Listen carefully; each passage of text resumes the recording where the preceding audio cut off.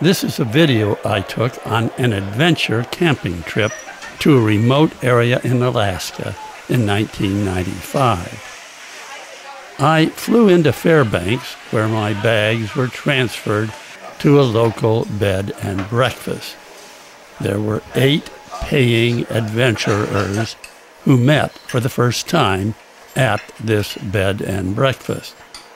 Our B&B host, Steve, served a healthy breakfast. We were preparing to have a bush pilot fly us to a very remote part of Alaska, at the very extreme northeast corner of the state. We were going to be exploring the area around the Kongakut River. And we needed to bring everything we needed. There are no people or no stores within 100 miles of this place. You've got your tent, you've got your sleeping bag. Do you have a sleeping pad? Like a thermarest or something? Yes. Okay. One of the trip organizers, Dee Dee, checked to make sure we had everything we'd need. We brought our own tents, sleeping bags, and clothing. Now, it can rain. We'll be on the river some of the time. Dee Dee wanted to be sure that our things did not get wet. You've got everything. I put everything in garbage bags inside my dry bag. I put all of my clothes in one bag. Right. Tent stuff in the other. I put my tent in one. Actually, I don't worry about the tent so much. I put my sleeping bag in its own garbage bag and my thermarest in its own garbage bag, and then they all go inside. They slide real nice inside of one big bag. And the purpose of that is in case the dry bag fails. Right. You've got everything. Right. Okay. At the appointed time for departure, it was raining. Foul weather for flying. We assembled around our Otter, one of the 2 bush planes that were going to fly us to the Kongakut River. The Otter bush plane is widely used in Alaska. We loaded the plane with our gear. The pilots prepared the airplanes. And we waited for the weather to clear. In Alaska, Mother Nature is king, or I should say queen. Our moves were dictated by the weather she gave us. There is no room for a rigid schedule when you're planning a wilderness trek in Alaska. Finally, we got the okay from the weatherman to fly north, and we boarded the 2 airplanes which were going to take us and land us in the wilderness.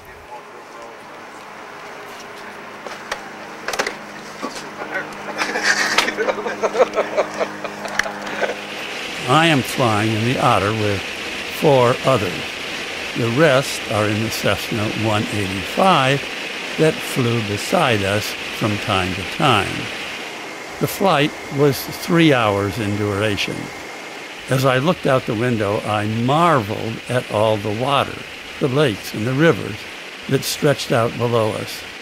How did the early occupants survive here? We flew over the Brooks Range of mountains. They're in the 6,000 to 7,000 foot elevation range. And we arrived at our river, the Kongakut, just about 10 in the evening. Our pilot created some anxiety in me and the others as he appeared to try and land the plane 7 different times. The landable portion of the sandbar before running into water was 900 feet. The Otter, fully loaded, needs 600 feet to land safely and get stopped. I've made a separate video just about this landing experience. If you want to hear a bush pilot tell how he goes about landing, then enter the words Franklin Clay Films Bush 1995 in the YouTube search box. In late June, like it is today, the sun never sets at this latitude. After we were safely down, the other plane, the Cessna 185, made only one pass, circled back, and then landed. I should explain that the organizers of this trip, the guides, had divided the trip into 3 parts. The first part was a 10-day backpacking hike. That part ended when we arrived by plane. So when we landed at the Kongakut River, we met the chief guide for the first time, McGill. He's in the red hat and the mustache. We'd been dropped off by the river with towering mountains around us, and we set up camp. Now, my tiny tent is almost lost in this vast vista. My clothes were stored in the green waterproof bag. The next morning, we assembled for breakfast. Food was good. For many on the trip, food was one of the highlights of the trip. Cooking in the wilderness is a challenge. I played it safe and filtered all the water I drank from the river.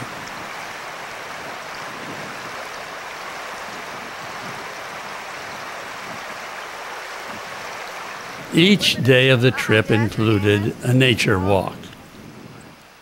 There's some more of it right here. Our guide, McGill, was very knowledgeable about the plants, the birds, and the animals we saw. He was always looking for some different species to show us. We walked over very uneven ground called tundra. It's kind of a crazy quilt of water, tufts of grass, and potholes. This boggy ground was awkward to walk on.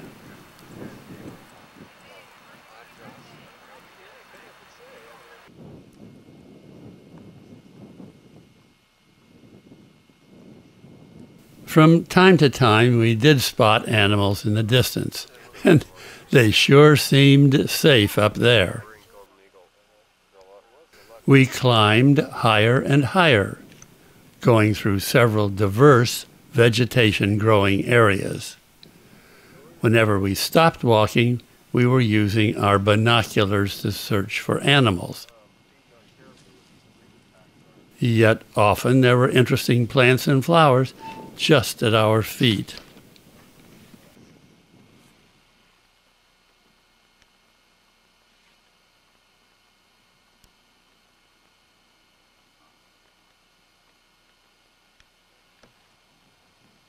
About halfway through a nature walk, we would stop and relax for an hour or so.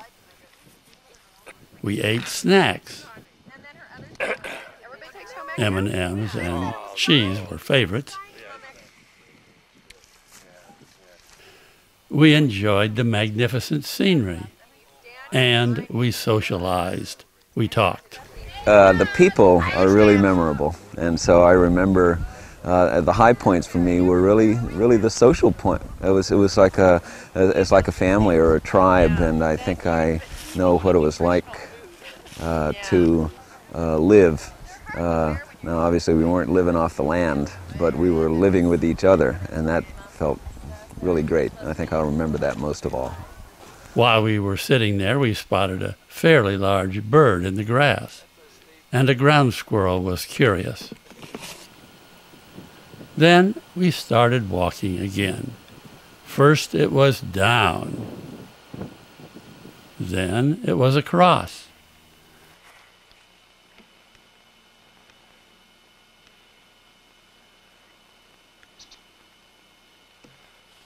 McGill led us into a thicket. There he pointed out and identified bird nests. Then we followed behind him, trying not to get scratched. we crossed over the river to get back to our campsite. Every other day, we would break camp, get our pontoon rafts into the river, and float downstream. There were 4 people in each raft. In general, the river flowed very smoothly, and we could relax and enjoy the scenery. But from time to time, everyone had to paddle to position the raft correctly. By and large, we had gorgeous weather. From time to time, we would encounter whitewater, but it never seemed too treacherous to me. And second of all, I like any kind of physical challenge and physical adventure, and especially rafting, which I've done once before. So those are my 2 reasons. Other than that, I had no expectations. If we saw a herd of caribou, it would be fine. If we didn't, it would be fine. I just wanted to see what was, and I was open. And the trip met all my expectations and more. And if I had to say one thing I like the best, I couldn't do it. I absolutely couldn't do it. It's just the experience. I think it's the sort of the sensualness of living outdoors for 10 or 11 days, whatever it was. It was a wonderful, authentic group of people. It was physical challenge, hiking every day, sweating every day, experiencing more mosquitoes than I could ever imagine and living through it, and it was okay and it was no big deal. Fabulous food, being on the river, physical scenery that was as beautiful as anything I've ever seen in my life. That was just perfect. It was a perfect trip.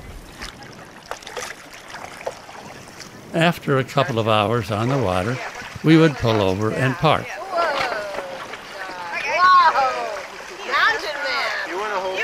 During our break from the water, we would take another nature walk and examine this part of the mountain range's ecosystem. Yes, you guessed it, those are mosquitoes. Then it was back to the water. One feature of the Kongakut River is that it is in a generally wide valley. In some places, the river splits into a number of different rivers, braided. Some of these rivulets were navigable and some were not. Sometimes these braided rivulets were just too shallow for our rafts to float through without additional help.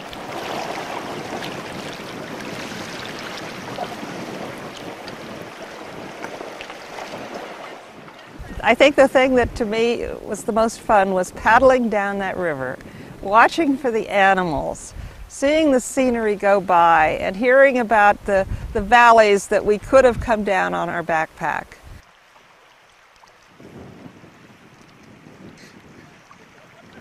At the end of the day on the river, we got our raft to the shoreline near a good camping area.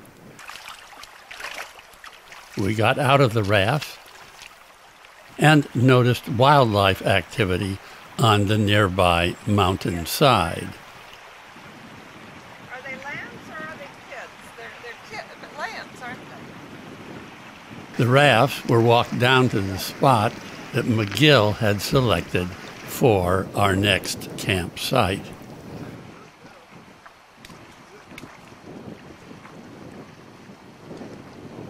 We unloaded everything off the rafts. Each group went off to set up their own tent. Right. I'd say they might be. Am I doing the right thing?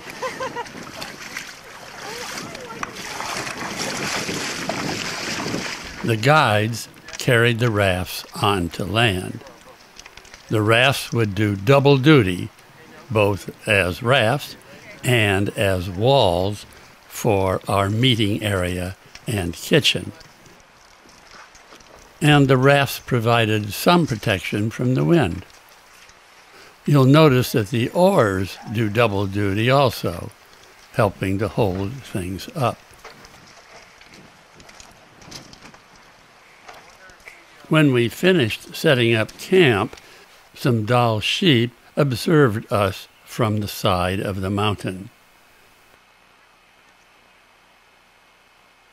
I must say it was fun, almost mesmerizing, to watch these sheep deftly move across the side of the mountain.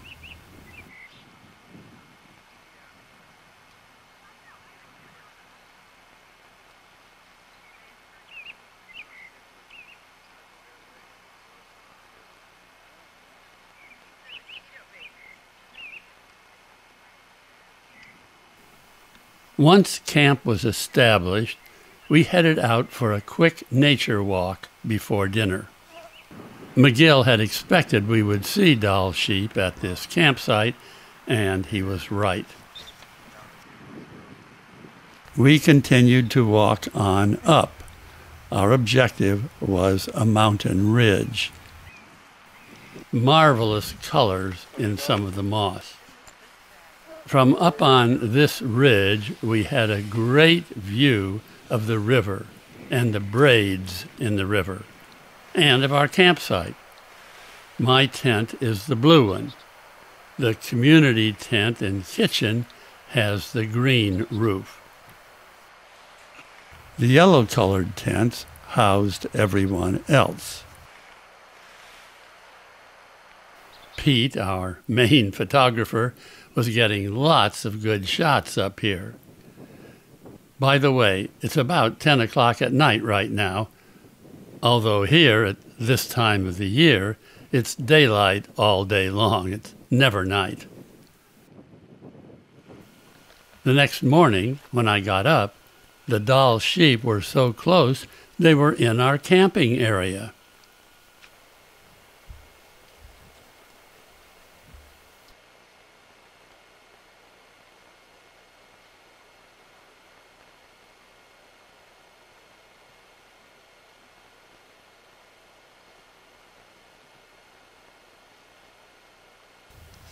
After breakfast, we began to gather for the day's nature walk. None of us paying participants was particularly experienced as an outdoor person. We were, as a result, subjected to physical activity that was new to us and sometimes quite challenging. Each of us had to accept the fact that we were days away from help should we get injured or sick. We had young people and older people, and the guides pretty much allowed us each to find our own way, though the guides did stress safety. Today's walk took us back away from the river, up a valley. Can you spot the bird watching us in the middle of the frame? After walking for several hours, we came to another fast-moving stream. We made this our rest stop. There would be plenty of cold water here.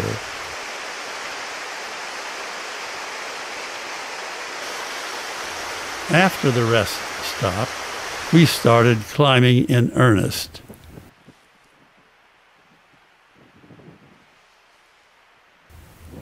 This bird reminded me of a robin. Was this the same species? I'm no bird person. But I do appreciate colorful flowers. This one was a beauty. It was quite amazing to me to see the variety of wildflowers that were in bloom here in the wilderness in July in Alaska. We finally got to the top of a rocky peak. The wind was blowing. From there, we had a nice view of a lush valley with a small river that fed into the Kongakut River. I found a separate nice perch from which to view the scenery. The others celebrated their victory on their perch. An A! Then we started down. Walking down can be treacherous.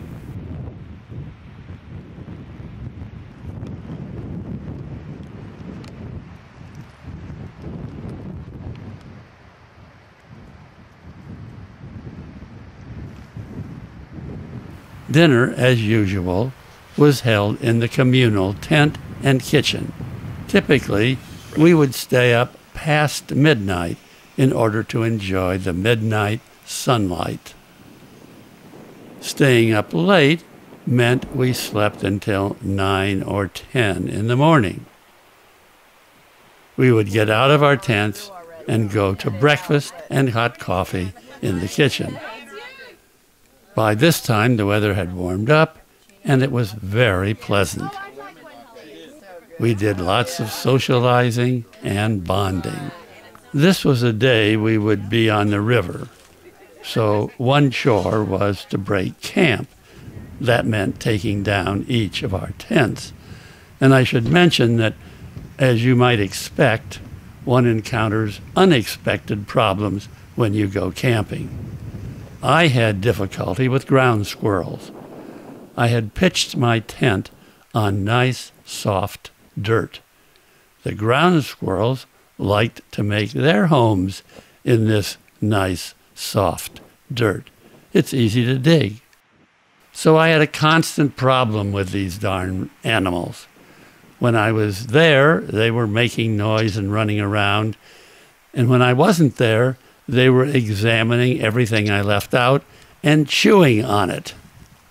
After taking down the tents, we stored our belongings in waterproof duffel bags. These waterproof bags were carried to the put-in point for the rafts.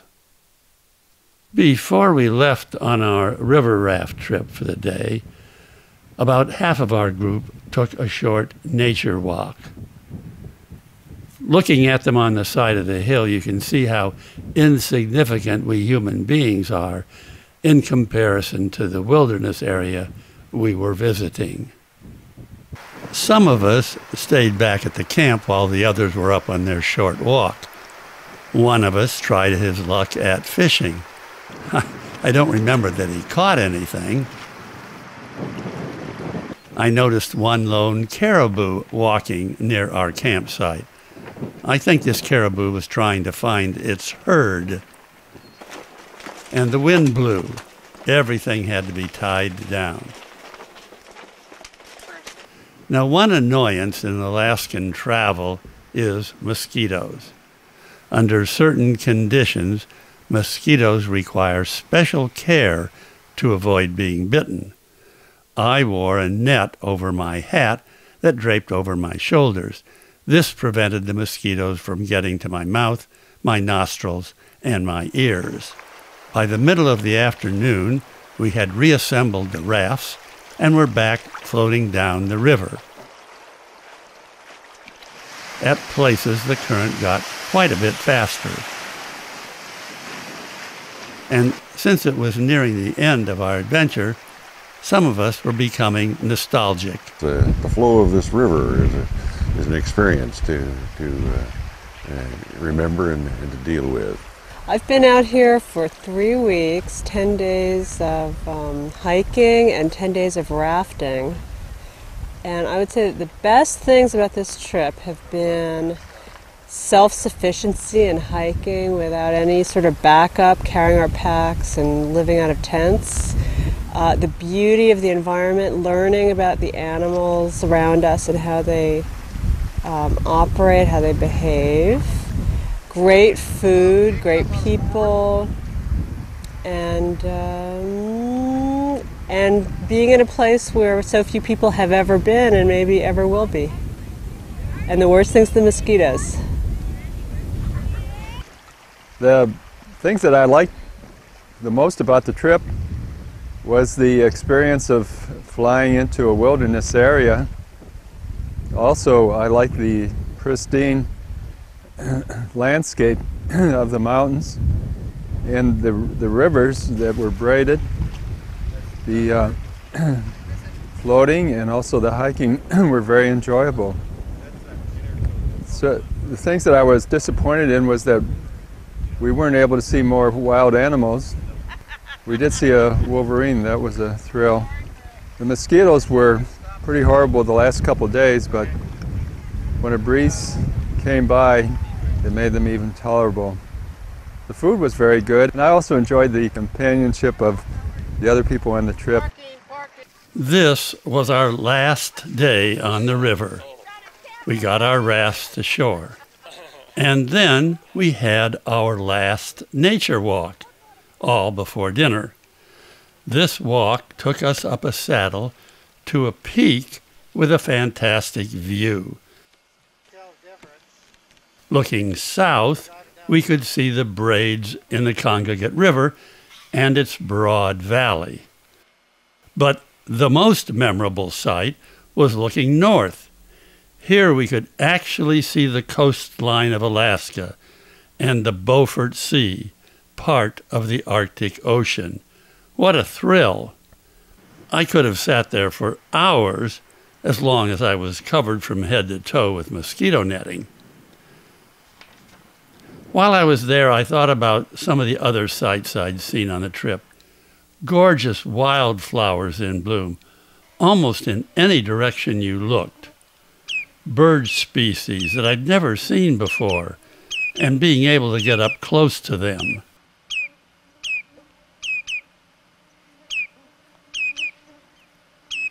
And then there were the telltale tracks left by thousands of caribou passing through here just days before.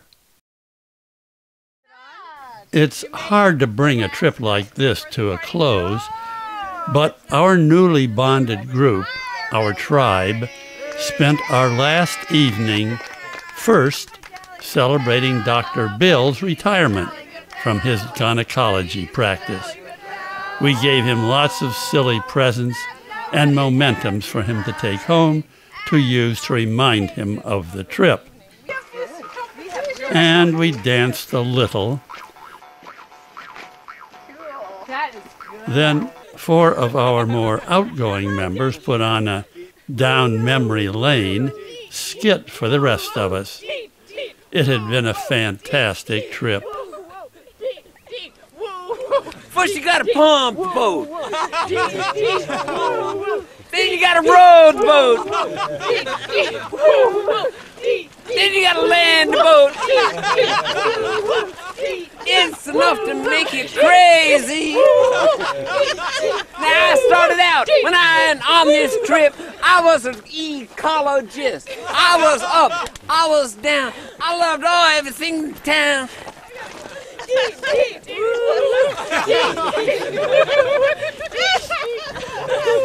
But deep, deep, woo, woo, deep, deep, woo, woo, deep, deep, woo, Not just erratic. But now I've ended up psychotic.